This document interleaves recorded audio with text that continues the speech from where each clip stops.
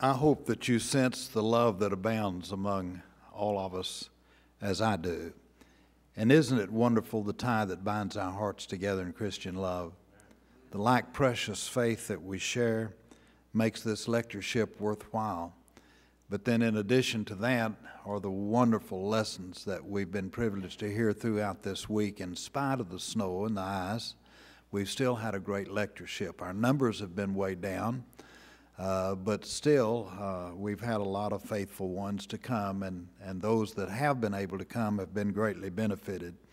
Tony Cloud, we hate to see you and your wife go back home. We love you so much, but have a good flight when you do go, and tell that pilot to drive carefully over all those big old snow-capped mountains and everything. Brother Joe Chase is a lovable person and a very capable person in so many ways. I feel like I've had a small influence on Joe's life. I was in a meeting down in Longview, Texas a number of years ago, and Joe was already preaching. In fact, he started preaching at age 16, but I talked to him about furthering his education and all, and so he came to the Brown Trail School of Preaching and has been preaching ever since. He also has a bachelor's degree, a BA degree from the Bear Valley Institute of the Bible, in addition to his training here at Brown Trail. He is the author of 2 books on music because, you see, he excels as a song leader. He sings in a quartet, and he's just so good in that area, but more especially in the preaching of the gospel. That's his first love. And one of his main thrusts in preaching the gospel is he loves the work of our Lord in the island of Jamaica. And we were down there once while he was there, but he's gone nearly every year. How many years have you been down? 14? 14 years he's gone to the island of Jamaica. And he knows those people down there real well, and he's just done a marvelous work. I think Joe would be the first one to admit that his wife is smarter than he is. Now, you know, that's tough for a guy to say that. My wife is smarter, but she is a genius when it comes to the field of mathematics. And she's working on her doctorate degree in a very specialized field of mathematics that only very, very few people in our whole United States have pursued.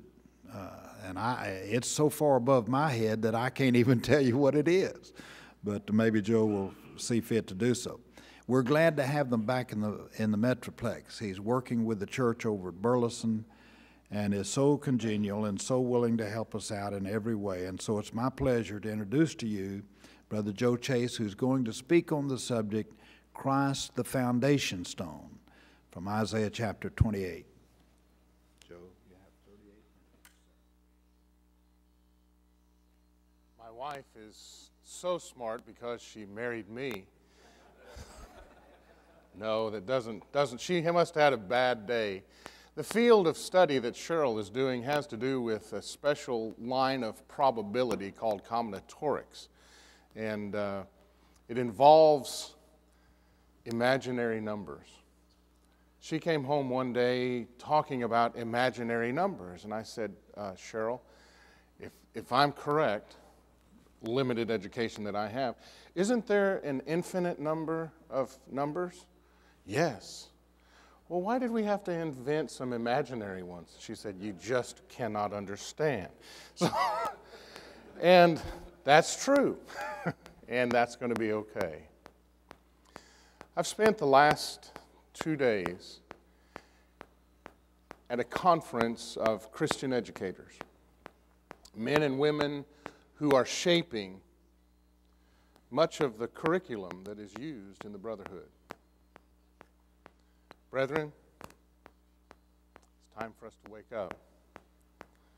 It's time for us to go back to the pure, simple truth of Scripture.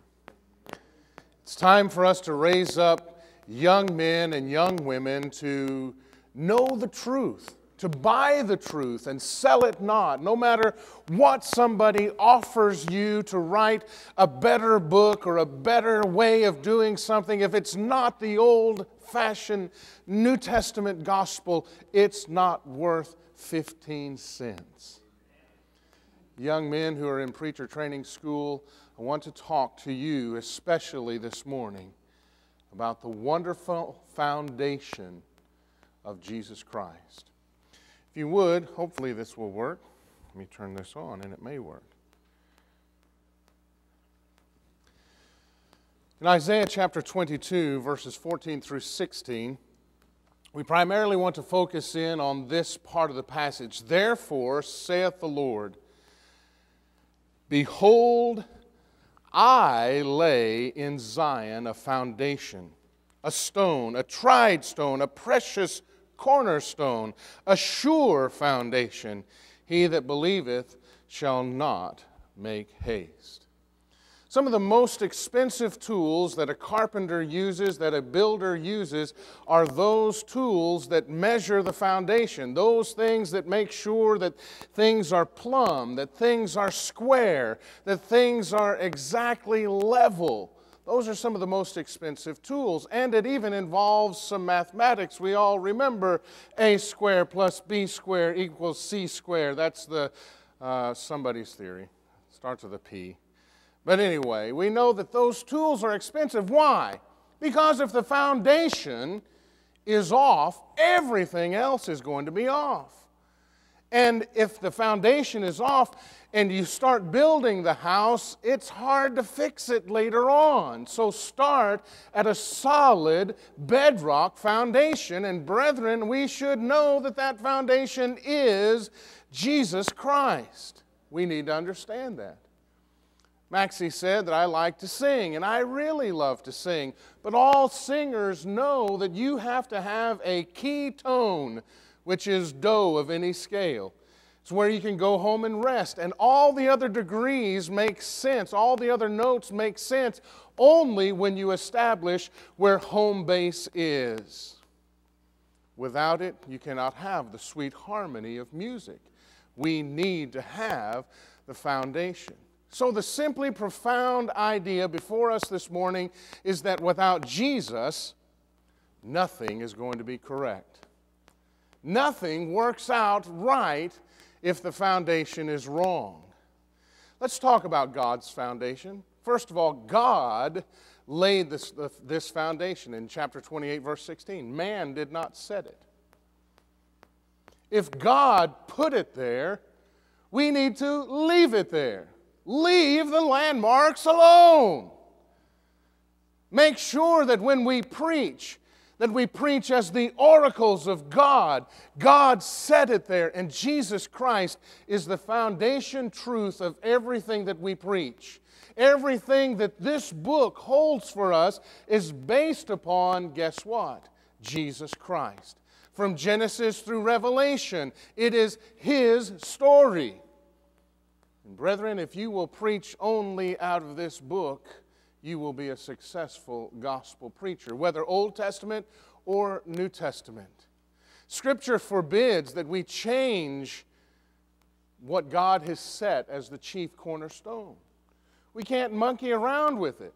It must be what God says. Notice in 1 Corinthians chapter 3 and verse 11, the Scripture says, "For other foundation can no man lay than that which is laid, which is Christ Jesus," or Jesus Christ.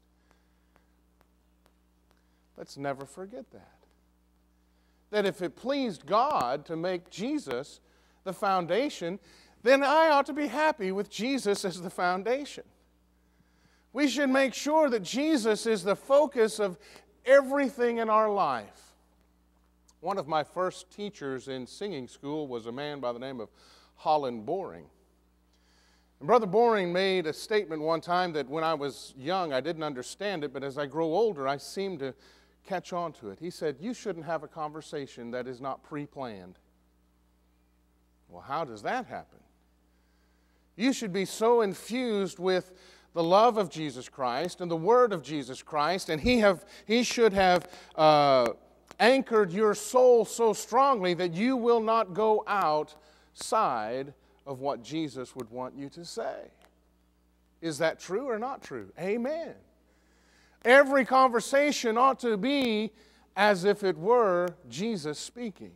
We ought to model before all men Jesus in our lives. Then we will win the world for Jesus Christ. The New Testament validates this principle that Jesus Christ is the center, the focus, the foundation of all things. Remember in the Transfiguration, "This is my beloved Son, listen to Him." Peter telling us, reminding us that where would we go? Only you have the words of eternal life. The Hebrews writer in Hebrews chapter 1 and beginning in verse 1, "God who at sundry times and in divers manners spake in time past unto the fathers by the prophets, hath in these last days spoken unto us," how? By His Son. Who's your Son? Jesus Christ. And notice what He says, "Whom He hath appointed heir of all things, by whom He made all of the worlds, who being the brightness of His glory and the expressed image of His person, and upholding all things by the word of His power, when He had by Himself purged our sins, sat down at the right hand of the Majesty on high."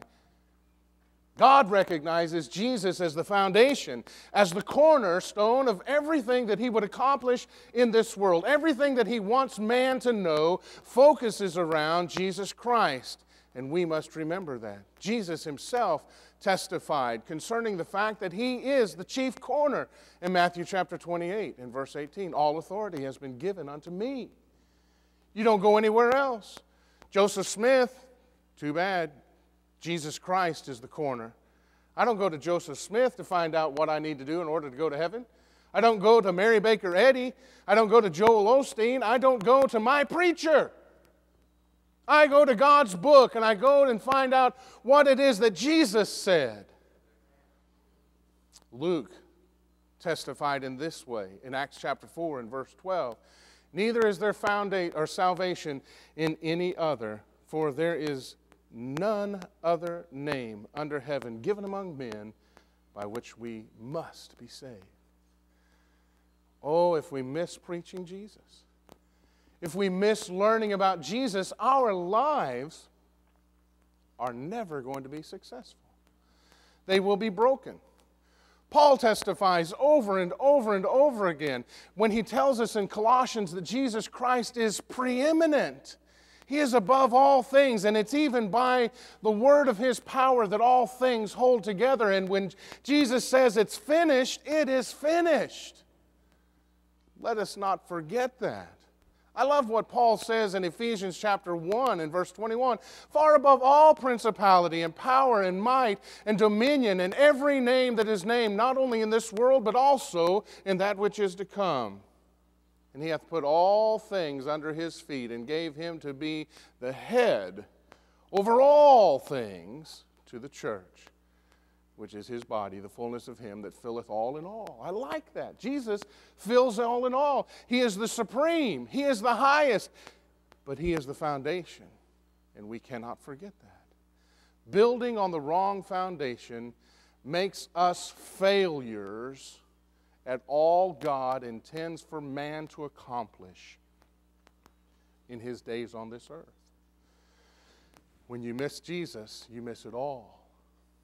Notice in Philippians chapter 2, we learn that every knee shall bow, and every tongue shall confess what? Jesus is Lord. I hope we never lose sight of that. Colossians chapter 2. We are to be rooted and built up in Him, established in the faith. What faith? The faith of Jesus Christ. Let's never depart from that.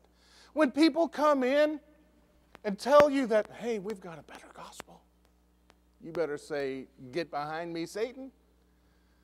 We don't need another gospel. God determined that Christ would be the foundation of our lives, both in Matthew 17 at the Transfiguration, John chapter 12. Well, what does that mean? What does it mean that Jesus is the focus, is the foundation, is the bedrock on which to build our lives. What does that mean to me? It means that without a sure foundation, your house will fall. Have any of you been to New Orleans and seen the devastation that can happen to a house when hard times hit? It'll slide right off of the foundation. I grew up south of here in the black gumbo mud. We lived in an old frame house that was built on pier and beams. And every summer, part of our job every summer was to go under the house, jack it up, and reset it on the pillars. Every year we did that. Why? Because the old black gumbo mud would walk around on you. When it would rain and things would move, then it would dry out. And you've seen some of those cracks that if you were a small duck, you would just be lost to society. I don't know what ducks have to do with society, but they don't want to walk around where there's big cracks. Well, without Christ, just as a house will fail and fall, lives fail and fall. Houses and lives that are built upon something other than Jesus bring nothing but abuse and sorrow and shame and hurt, sometimes even to those who are innocent. Isn't it a tragedy when we start listening to those men in black robes tell us that it's okay to kill babies? Well, they bound to know because they're wearing a big black robe. They left out God's foundation when they made that decision. They forgot to go back and say, what does the Creator think about this? And we have been educated beyond our intelligence when we leave out the foundational truth that God says, do no murder. God gave us life, and He's the only one that shall take life. What does it mean to us? We need to be wise builders. I love the wise man built his house upon the rock. Jesus has just given us the most beautiful illustration of what it means to be God's person in that beautiful Sermon on the Mount. And He says, you know, those of you who hear me and do what I say, you have built a strong foundation, and when the things happen in life, you're going to be all right. Don't be a hearer only, but do the things that you hear. James chapter 1 and verse 25. But who looketh into the perfect law of liberty and continues therein? You know, anytime we see a TH in the King James Version, that's present active indicative, meaning continual action.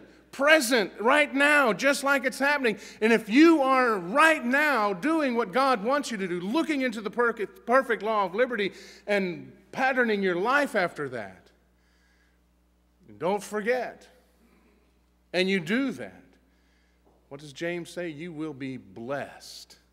You will be blessed. That's a wise builder. The life that is lived in Christ will withstand the storms and trials that is going to beset every one of us. Have you had trouble in your life? Boy, I have. Brother, when you were talking about getting fired for preaching the truth, I know what that means.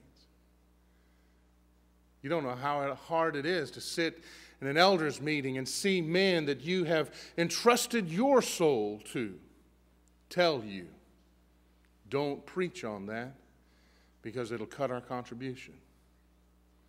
And then when you say, I cannot help but preach that which was delivered to us through the Scripture, and they say, well, you need to find another place to do it. That breaks your heart. And how do you get over that? You remember that God said, I'll take care of you. Why would you fear anything that man's going to do? Haven't I been giving you your paycheck all along? It's not these men. You're not an elder's preacher. You're God's preacher.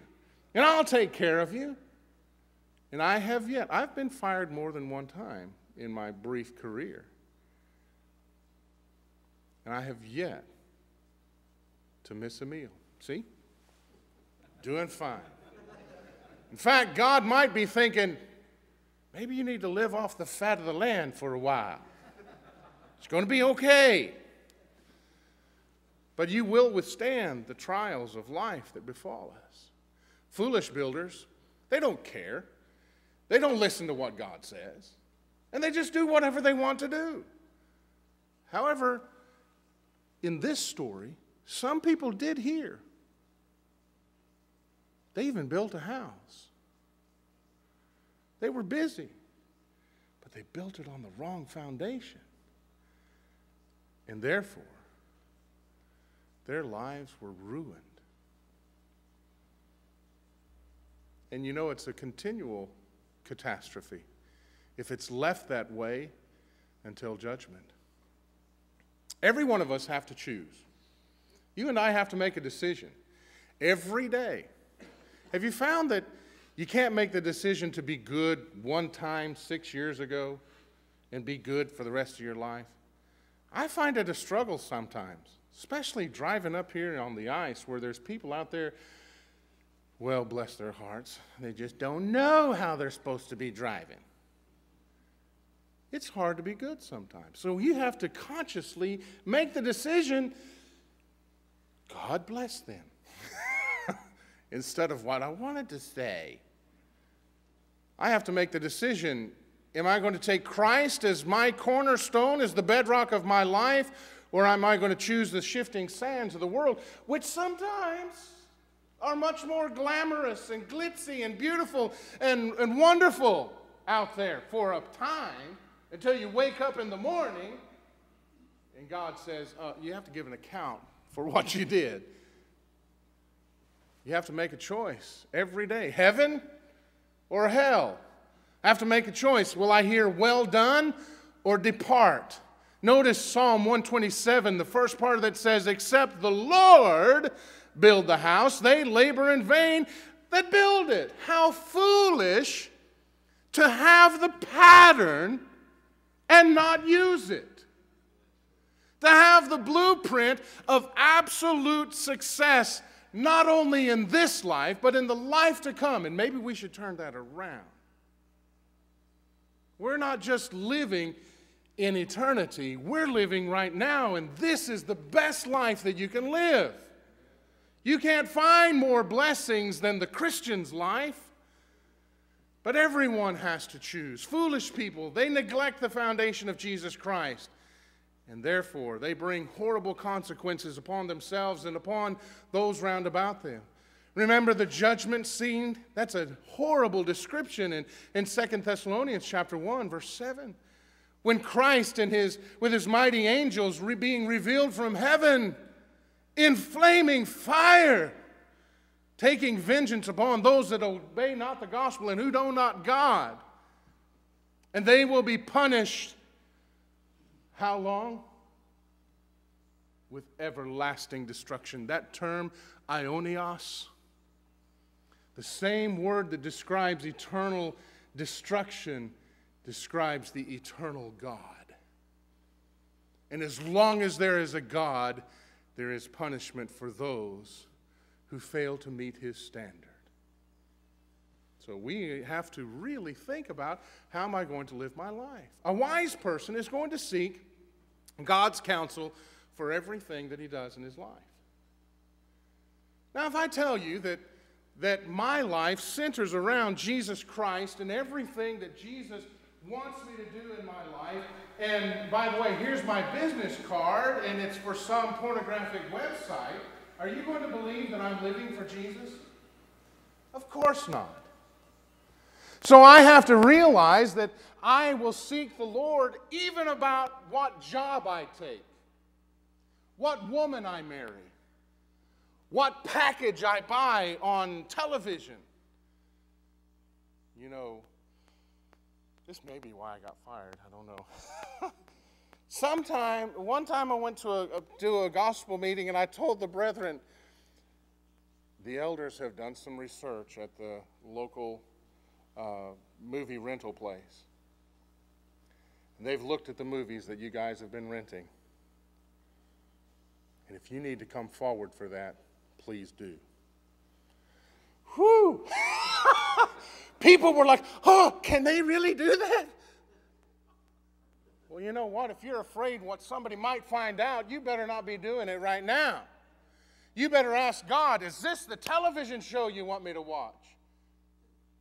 Amen. Is this the website that I ought to be going to? No, it's not. Then don't do it.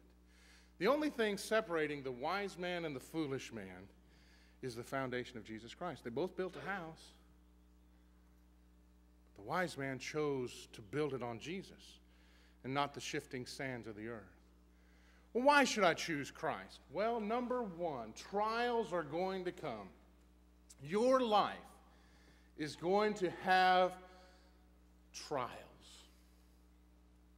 Abraham had trials. God tested him. Job had trials. You want to see a verse that scares me? 2 Timothy 3, verse 12.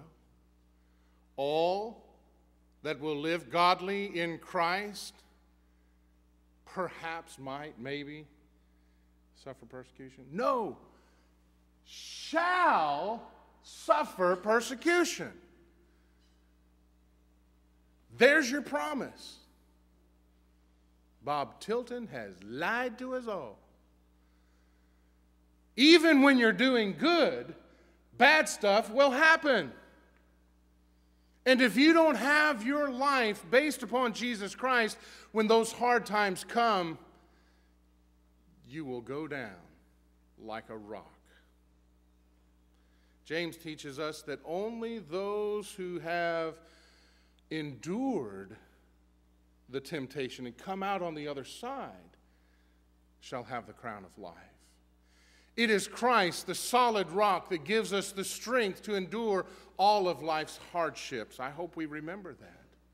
Notice in Psalm 16, verse 8, I have set the Lord always before me. He is at my right hand. I shall not be moved. Why? Why would you move when he's taking care of you? He is my rock, my salvation. He is my defense. I shall not be moved. Psalm 62, verse 6. How sweet it is to know that the one that fights hardest for us is the one that made us and gives us the ability to overcome. And he knows when you're hurting. He knows when you're struggling. And he will pull you through. I can do all things through Christ who strengthens me. Another reason we should choose Christ is that there's only one opportunity for building. There's not going to be a second chance.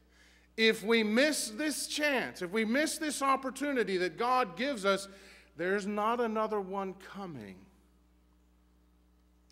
And we cannot recover. No second chances. However, if a man builds his life on Christ, the foundation will come through those trials and be better suited for heaven. Wasn't it Brother Warren that used to say that this world is a veil for soul making? This is the opportunity to get ready for heaven. Let's get ready. Now here comes the hard part, because I'm preaching to the choir. You guys know that we can only preach the truth. We must preach it in love, but we must preach the truth. Sadly, that's not happening in all of the pulpits of the Brotherhood. I was speaking to a man who runs one of the biggest publishing houses in, I guess you would call it the Brotherhood. And he told me that we have enough preachers. We just don't have enough preachers that are telling the truth. I said, amen, brother. We can't preach anything except what Jesus gave us to preach. Maybe it's that some preachers aren't spending enough time in their Bibles to know the truth. Maybe they have quit studying. Maybe it's too much of a challenge for them. Look, if you don't have time to study God's Word, get out of the preaching business. Do yourself a favor, because the judgment that comes upon you is going to be a lot more severe, leading people down the wrong way, than if you just stop right now and don't do any more damage. Get ready to spend your life with your nose in the book, reading and studying. Shame on you if you're depending upon last year's sermon at this time and maybe just preaching it backwards. You got to restudy and redo and make them live. Preach the Word. But maybe it's more sinister than that. Have you thought about this? That maybe the devil has a hold on some of these preachers and is using them as instruments to destroy what God has set up, or try to destroy, because he can never win. No matter how many preachers the devil gets on his side, the church will still be here, and the church will still succeed, and we will still have the truth. But we need more preachers preaching the truth. Christ's teaching is the ultimate in preaching material. You will never run out of sermons. Maxie, you've been preaching over 52 years. We love you, Maxie. And I hope that God gives you 52 more wonderful years. I don't know about Fran. She may not want that many. But she has to live with you every day. Have you ever run out of a sermon? Why? Because he preaches the Bible. He already has a sermon book. That's what sets him apart from a lot of other preachers in the brotherhood. And young preacher students, be that way. Be an expository preacher. Expose what God has given us. The Bible alone, the foundation of Jesus Christ, and his message alone is the power to save. Romans chapter 1, verse 16. It has the power alone to set us free. John 8 and verse 32. It is his power alone to make us clean. John 15, verse 3. To make us complete. 2 Timothy chapter 3, verse 17. The Bible is all we need. And that's what we need to be preaching. Preaching Christ is the whole purpose of preaching. Our Savior was clear when he said to men that they would be judged by the very words that he spoke. John chapter 12 and verse 48. So why would you preach anything else? That's what people need to hear. Without the foundation of Jesus Christ in every sermon, preaching just becomes a hollow, lifeless, pointless process that does no one any good at all. You don't even feel so good when you leave church, not having been filled from a preacher who has spent his week filling his heart and his mind and his spirit with the Word of God. Preachers are to build upon the already solid foundation, which is Jesus Christ, by preaching the whole counsel of God, Acts 20 and verse 27. The gospel alone is God's power to save, and if you monkey with it, it loses the power to save. Why? Because it ceases to be the Word of God, and it becomes your words, and your words are like my words. They're not worth a whole lot. Just ask my wife. Galatians 1, 6 through 9 terrifies me for a lot of preachers who have perverted the truth. A perverted gospel has never helped anyone go to heaven. One of the saddest stories in Scripture is in 1 Kings chapter 13 about a man who believed a lie. Did it make any difference to him what he believed, what he listened to? He's still dead. Brethren, listeners have as much responsibility in the preaching process as the preacher. Amen? Is it not the hearer's responsibility to take heed how they hear, what they hear, and make sure that you are preaching the truth? And you better hug the neck of the little old lady that comes up to you and corrects you on what you have preached if it's not the truth. Don't get mad at anybody who's trying to help you. Because there will be times, I know, we hate to think that we could ever make a mistake, but sometimes we misspeak. And there have been times when we have tried to say something and it didn't come out at all like we were thinking we were saying. And if somebody catches that, you hug their necks and say, "Thank you for loving me enough to fix that problem." That's what we need, and that's what we should be doing. We've got to hurry along here because Maxie set this clock 15 minutes ahead of what it was. No, he didn't. I'm just teasing. Jesus said, if I be lifted up, not if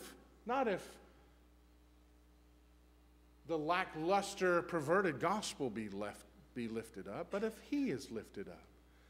The only way we can lift up Christ is how? To preach Christ and him crucified. That's what we need. We should be like Paul, saying that I've spent my whole time while I've been amongst you, preaching the whole counsel of God. I didn't hold anything back because I knew it wouldn't be prudent for you and it wouldn't be profitable for me. So I told you the whole truth and nothing but the truth. And sometimes it broke my heart to say it. Sometimes it kept me awake for 2 or 3 days knowing that I was going to have to deal with this problem. But I said it anyway.